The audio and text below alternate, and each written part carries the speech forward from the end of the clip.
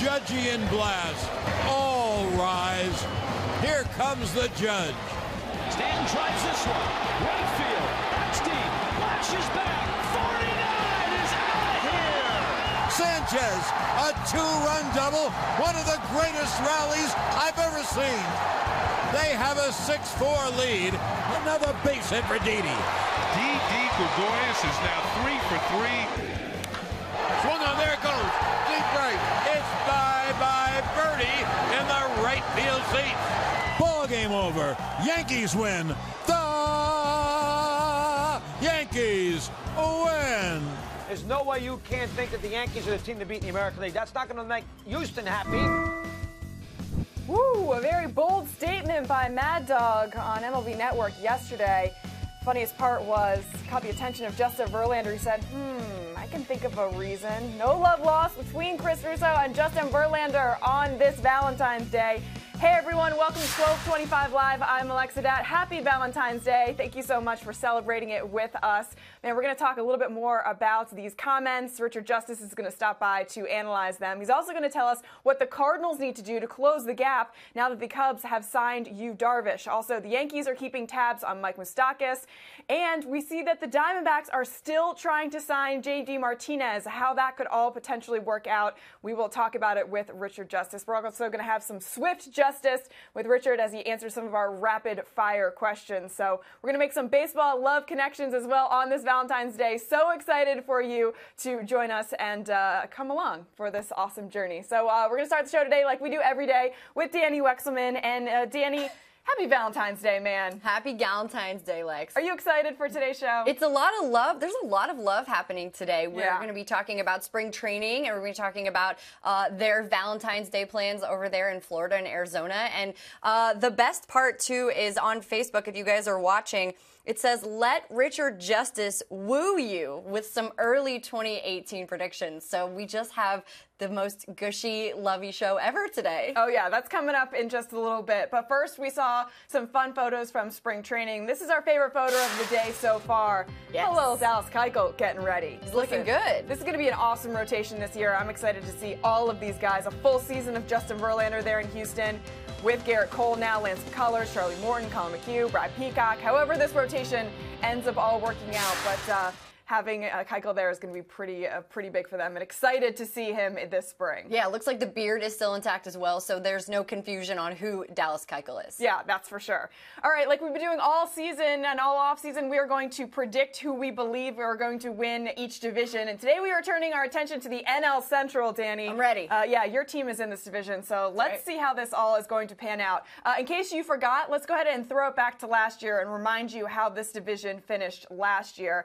And this was pretty interesting how it all finished out, right? The Cubs won the division, obviously, and they went on a little bit of a run in the postseason. Yeah. But they obviously had some tough times after beating the Nationals, getting through the Dodgers. That's right. So we'll see how they do this year. But remember, the Brew Crew were 1 game away from making the postseason. Yes, they were. And then you had the Cardinals 3 games behind them.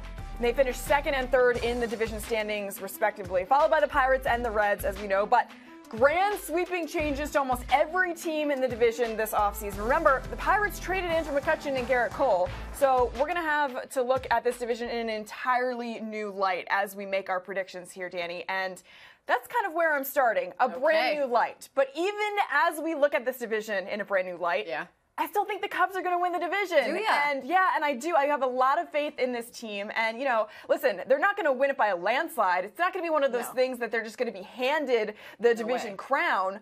There are teams that are gunning for them, specifically the Brewers and the Cardinals. Right. But I still do believe when it's all said and done that the Cubs end up winning this division. I was a little shaky at first because they lost Jake Arrieta, John Lackey retired, Wade Davis, free agency. But then once they brought in Brandon Morrow and Yu Darvish, I was like, oh, come on. This is going to be it. This is going to be the year because Yu Darvish has been just a strikeout machine in the majors. Plus, you have Anthony Rizzo, who had a fantastic on-base percentage, one of the best of his career last year. You got Chris Bryant, 2016 MVP, who's going to build on his 2017 season. Javier Baez, who had career highs in home runs and RBI. I mean, this unit has, you know, been together for a while now, even though they're young and they know how to win. I mean, Dani, come on, I keep going forever. The Cubs are going to win the division. It's not even, something to debate in terms of who wins, but it is going to be a close call. It's a debate, and I'm here to debate you right now. Now, listen, it may be because I didn't have any chocolate this morning, but I'm going with the Brewers. It's not the sexy pick, but they're legit. Let me give you a couple reasons why. Let me convince you, okay? Christian Yelich, Lorenzo Cain, Domingo Santana share that outfield. It's drool-worthy. And Shomingo, as he's affectionately called, broke out this season with 30 long balls. And he's going to be led by those two veteran guys. Travis Shaw also broke out after coming from the Red Sox. He hit 31 home runs. Eric Thames, we love that guy. He had a rocky season, but it all averaged out for him. Their rotation is not full of sexy names either, but those guys, they limited the long ball and they limited their walks they issued to their NL opponents. Don't forget about Orlando Arcia. That guy is just as good as Addison Russell and Javi Baez, and he's going to be the star of this team to help them lead the way. And like you mentioned, they were one game out of it. They were only 6 back when the season came to a close. They were right there pushing the Cubs, and I think that if they can stay healthy and they can outlast, that they're going to get that top spot. That's what I think. Listen, it's going to be a race to the finish. I do believe that. The Cardinals will be in that mix as well. This is going to be one of the best divisions to watch all season long. I'm a little curious about the health of Jimmy Nelson and how he comes back from that shoulder injury, so we'll see. But a lot of excitement there in the NL Central. But I love it. Bold predictions here on this Valentine's Day. That's right. Let's get a little bolder here as we talk about Valentines and talk about some Valentines we have here from our 1225 family to you. And this one, the Noah Syndergaard Valentine. By the way, if you want to print this out and give this to your Valentine, whether they're a Mets fan or just really into baseball, I know a guy who will make you smile this Valentine's Day. He's looking good there. You know, maybe I might print that out for you, Lex. What about this one? He's not even smiling, Dani. Well, it's fine. It's okay. I'm smiling on the inside, though. From Chris Coughlin, I'm head over heels for you. What do you think? Over Yadier Molina, that infamous jump. I would print this out for somebody for sure. This is amazing. One of my favorite plays from last year. So great. Yeah, why not have it carry over into 2018? My heart's racing, Lex. It's time for the question of the day. Okay. We want to know from our friends on Facebook, convince us to love your team on this Valentine's Day. Why should we love your team? Sell it to us. Give us the best reason why. And we already have some coming in. I want to read you an example so you know what we're looking for. Renee said, you should love the Angels because they have the best player in baseball, and his name is Mike Trout. Pretty good reason. Okay, that's a great reason. I'll take that. So we're going to collect those and read them at the end of the show. Yeah, let's get some baseball love coming towards us here on Facebook. Yeah, that'd be awesome. All right, time for us to welcome in our guest, Richard Justice. As we said on Facebook, he's going to woo us here on this Valentine's Day with all sorts of baseball info, Richard. But hey, first, before we get to some of those topics, I heard you have something for Dani and I for Valentine's Day. Whether you are fully aware of it or not, we have a little something that our crew decided that you should give us for V-Day, and here it is. Are you in the outfield, Richard? Because you're an angel. Now that is good. Now that is from the heart. I was hoping that would be Joey Votto's picture up there, but I'm good with that. Very good with that. Well, thank you for that, Valentine's, Richard. Yes. That was very nice You're of you. welcome. Really appreciate That's from the heart, too. Yeah, absolutely. We know it. Thanks, Richard. All right, Dani, we'll check out in just a little bit. As we start to talk a little baseball here, Richard, you wrote about how you believe the Cardinals are going to answer the Cubs after they sign Yu Darvish. What can the Cardinals do? What do they need to do to close this gap now in the division? Well, you know, that's the silver lining of this slow offseason is that there's still lots of players out there. If I'm the Cardinals, I got to answer. Look, the Cubs were already going to finish in front of them. Now they've widened the distance a little bit with the signing of Yu Darvish. But so where are the Cardinals' needs? There's the ninth inning. Greg Holland is out there. He's a proven closer. He's a couple of years removed. I mean, he's coming off a 41 save season. You go back the last 3 years, he's as good as there is. And the other guy, you know, maybe the most puzzling guy for me this offseason is Mike Moustakas.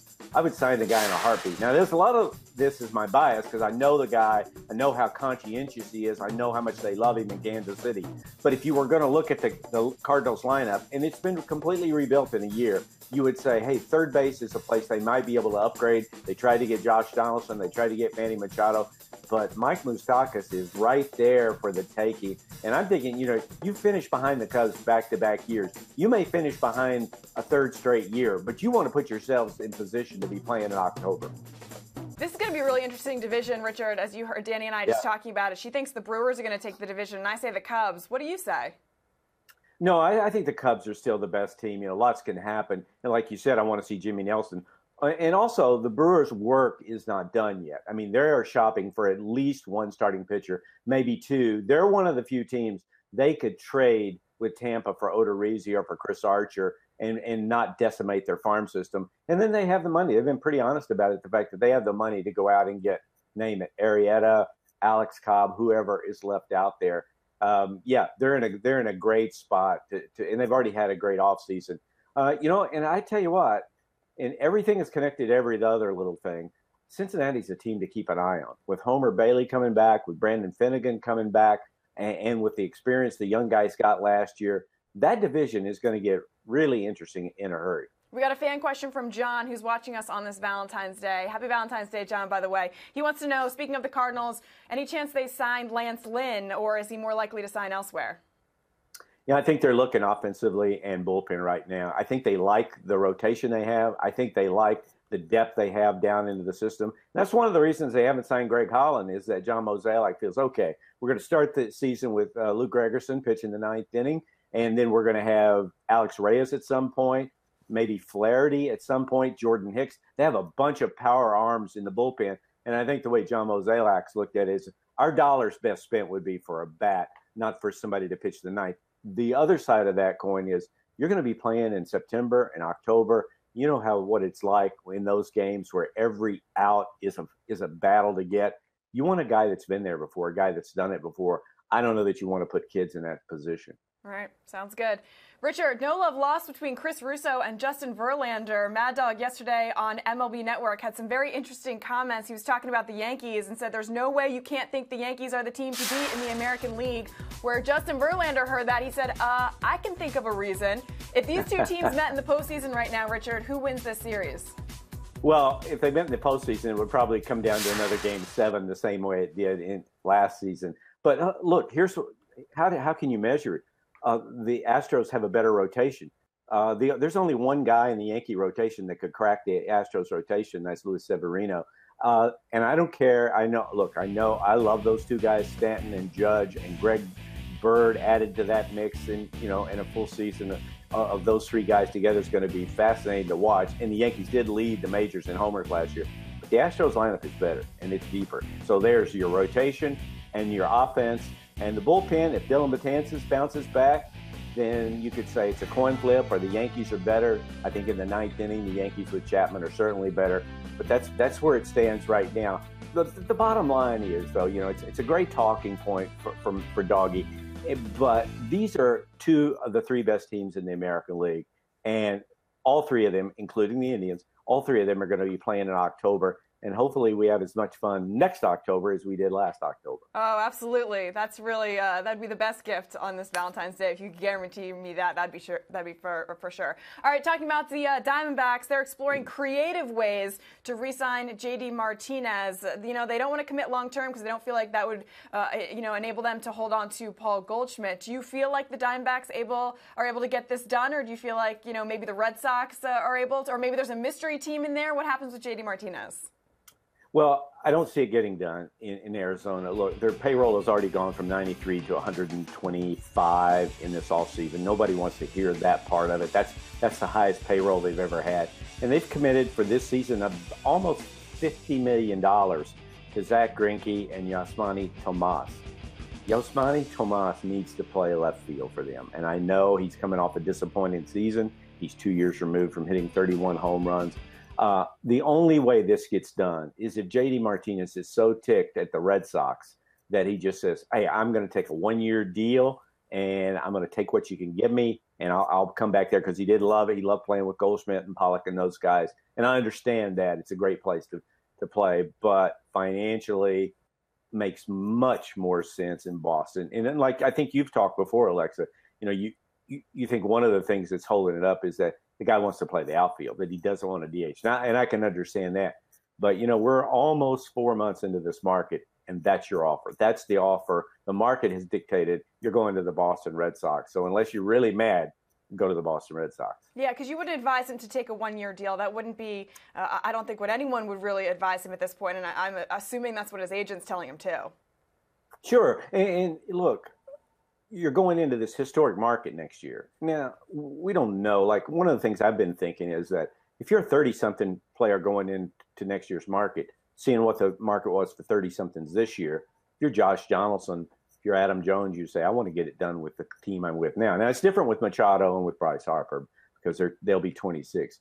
But I don't think the one thing you want to do is go into that, get into that market and try to elbow Josh Donaldson and Manny Machado and Bryce Harper into a deal. It's going to be crazy. Yeah, that's for sure. I'd want nothing to do with all of that. All right, Shohei Ohtani arrives at Angels camp, creating all kinds of buzz. He took a couple swings, and he also played some catch with his interpreter. When will the Angels determine whether he's going to be successful as a two-way player for him? Will it be in spring training? Will it be, early in the season? When will it be? Yeah, I think it's going to be day to day. They have a plan now. Just you knew with Billy Epler and Mike Scioscia, they were going to have a plan. And the plan is we're going to have a 6-man rotation.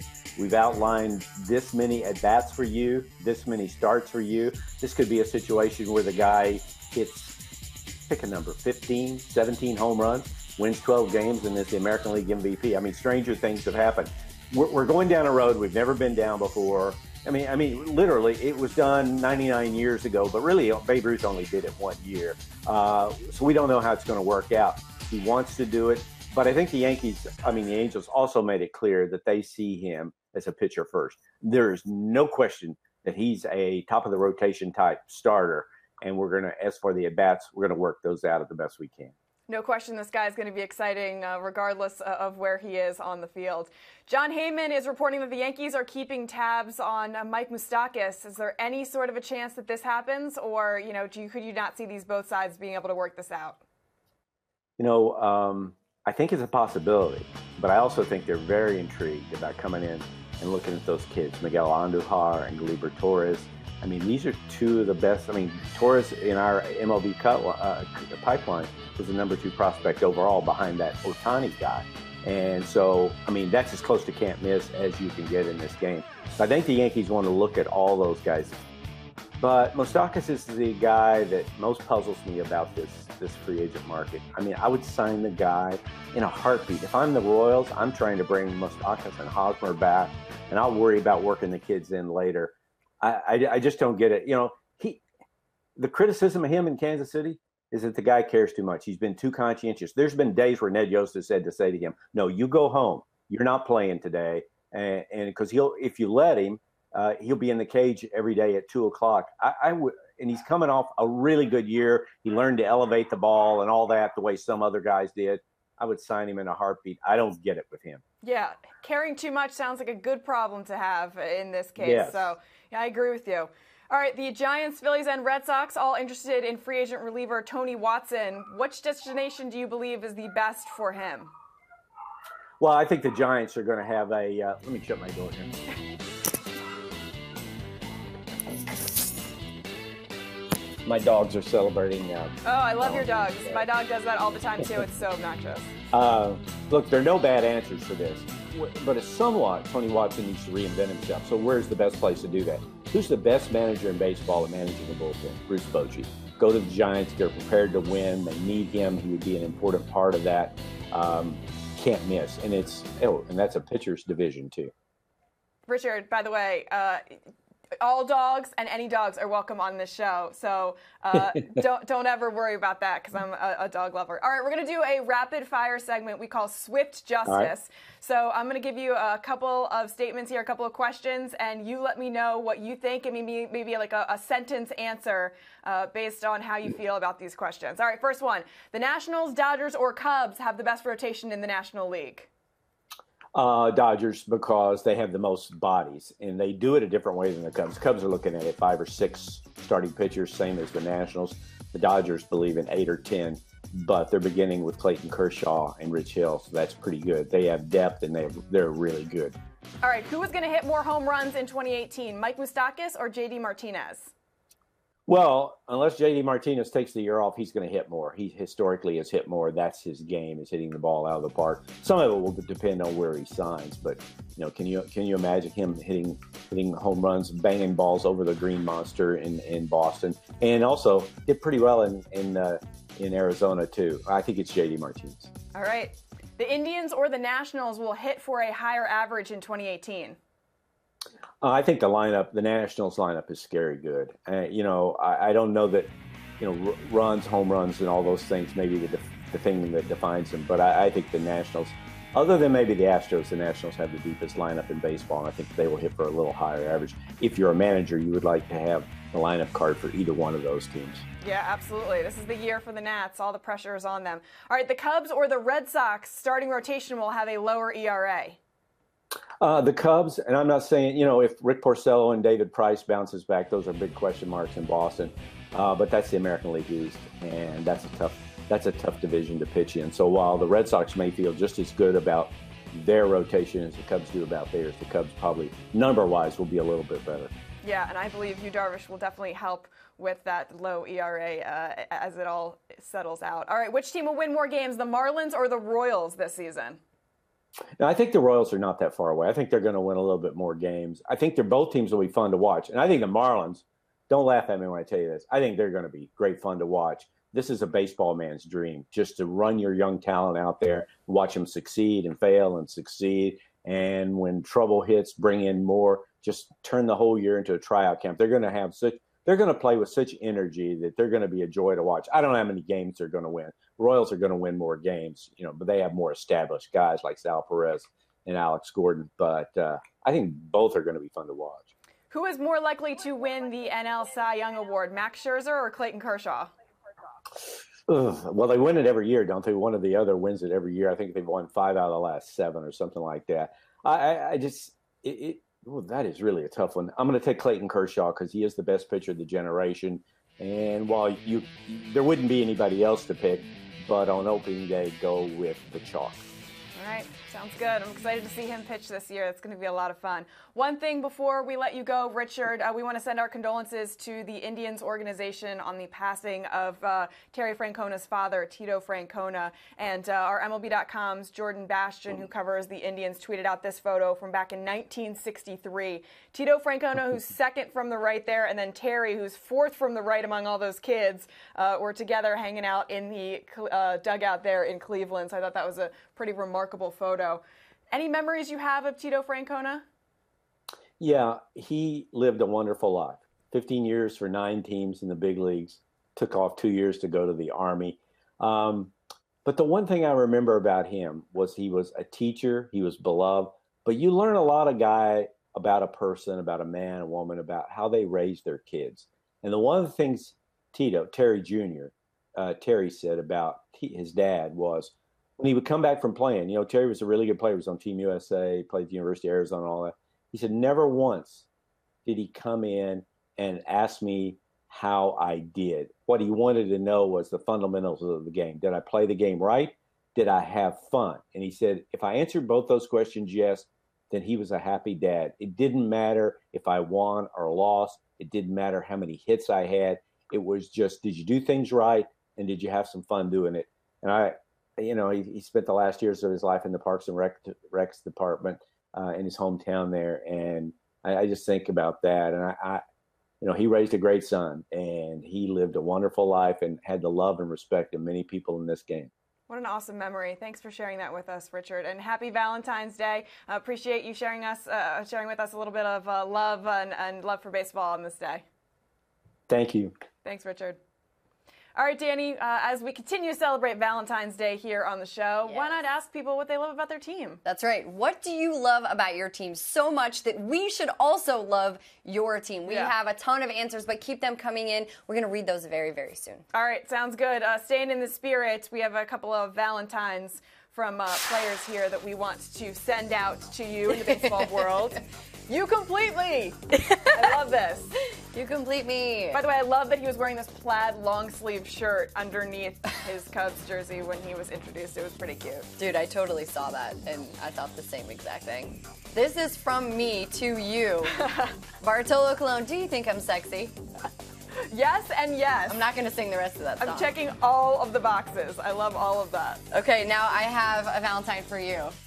My left eye is brown, my right eye is blue. It's Valentine's Day, and I love you. Yes! Max! From Mad Max. This is the best. I'm sure your wife Erica had something to do with this as well. From both of you. How about Danny? I got one for you. I heard you like chocolate, but I'll be your favorite Reese. I don't even know. I love you, Danny. Look, this is so much love. Amazing. My favorite Reese. Is it supposed to rhyme with peace? I have no idea. Or like a Reese's Pieces. I think probably that. It's like Reese's Pieces. You just like get chocolate thrown at you at all angles after you gave it up yesterday for 40 days. Yeah, That's I think that I'm going to happens. turn into a piece of chocolate eventually in my life. One day. All right. Last week on the show, we told you if you wanted to spend your Valentine's Day in the most special way possible, you get the A's mascot to send your Valentine's Day love something pretty cool, and he fulfilled. He did it. He came through. Yeah. Giving out some awesome Valentines. I love when the mascots do this, going around. That looks like a cookie and flower basket. Those are flowers. This is really cute. I also might be kind of terrified if I wasn't given previous notice that a giant elephant might come into my office. Completely 100% agree, but it may make for a much better video, so I don't know if I'd feel too bad. Yeah. I gotta say, the Tigers are missing Justin Verlander a little bit. Did you see this story? This back and forth on Twitter. Yeah. The Tigers reported this week, and, you know, everyone's just really missing JV. Missing their guy. The reporter was looking around for Justin Verlander, and Justin Verlander was basically like, I don't know, ask anyone if they've got number 35. Daniel Norris was like, can you just keep it to yourself? That was my best part, because he was sad and emotional, all the feels at the same time. And then Michael Fulmer chimed in and was like, I may or may not have asked for a number change. Hashtag kidding, like, don't everyone get their panties in a twist, but that's kind of how everyone was feeling, because he was in camp for them for 12 seasons. That's mind-blowing to and, me. Accomplished so much there in Detroit. So the fact that he's not there this year, it just feels different. It feels weird. And all these guys are kind of looking around, waiting for him to walk in, because I'm sure that was a big moment every year at camp. And unfortunately not happening this year. It's really cool. Yeah, it's really cool to see that, because I told you, I don't feel like we really know who Justin Verlander is as a person so much. But his personality is starting to show a little bit more now, like we saw with the Mad Dog stuff, and you see these guys, and he's playing along with it. So maybe this change of pace, this change of scenery is exactly what he needed to really come full bloom. Let's peel back all those layers of his onion, and now he's a shining star. Yeah, I think you get a little bit of confidence, too, once you get that World Series ring. Got some bling on your finger. He's got two blings. It's pretty nice. Married and world champ. Yeah, that's right. All right, question of the day. Tell us why we should love your team. Yes, all right. Let's start with Vinny. Gotta love the Yankees. We had a very exciting and overachieving 2017 with one of the most lethal lineups in baseball and great bullpen. How can one not love to watch this exciting team unless you're from Boston, of course? Ah, yes, that's for sure. Or if you're a Houston Astro now, because there's a little bit of bad blood brewing between these two teams. I just heard the Taylor Swift song play in my head when you said that. Now we got bad blood. Okay, Lawrence, you should love my team, the Astros, because the lineup is stacked. What do you think about the lineup? Yeah, I think the rotation is pretty stacked, too. Yeah. I think you got a lot going on there in Houston, for sure. All right, Karina said, you should love the Red Sox because they have the perfect proportions. Proportions, I read that right. Awesome Latins, the best veterans, and the brightest rookies, and I like red. Okay.